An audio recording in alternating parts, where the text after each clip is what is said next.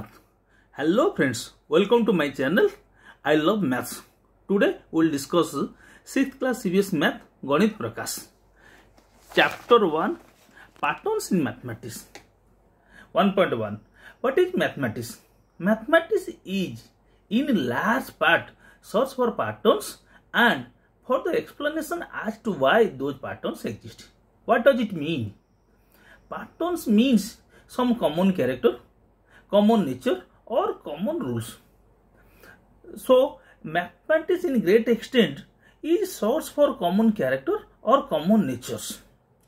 Such patterns exist around us. It may be in nature, in our house or in school, etc. For example, seasons in a year. In summer season we feel very hot. This year we will feel very hot. Next year also will feel very hot. Like another example, playing games. Some specific game has some specific rules or some common character or common natures. Other examples are cooking or motions of planets.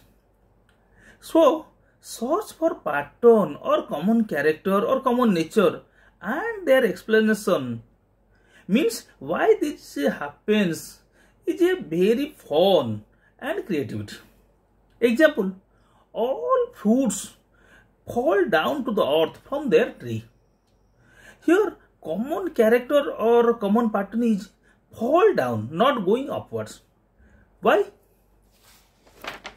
Due to some external force of earth known as gravitational force or gravity.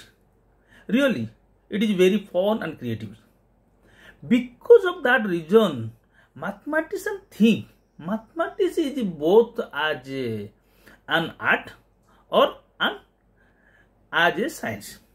Another example, understanding patterns in set of genes in a cell or living thing is helpful for diagnosis and curing disease. So, mathematics helps to move humanity forward.